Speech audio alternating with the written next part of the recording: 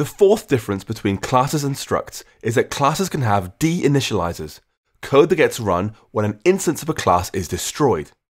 To demonstrate this, here's a person class with a name property, a simple initializer, and a print greeting method that prints a message.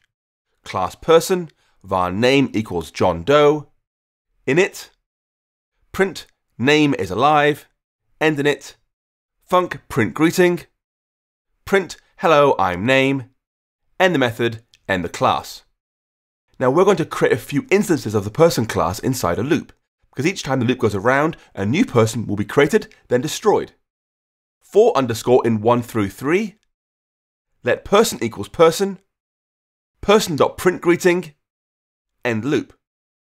And now for the deinitializer. This will be called when the person instance is being destroyed. Deinit, print name is no more, then end the deinit.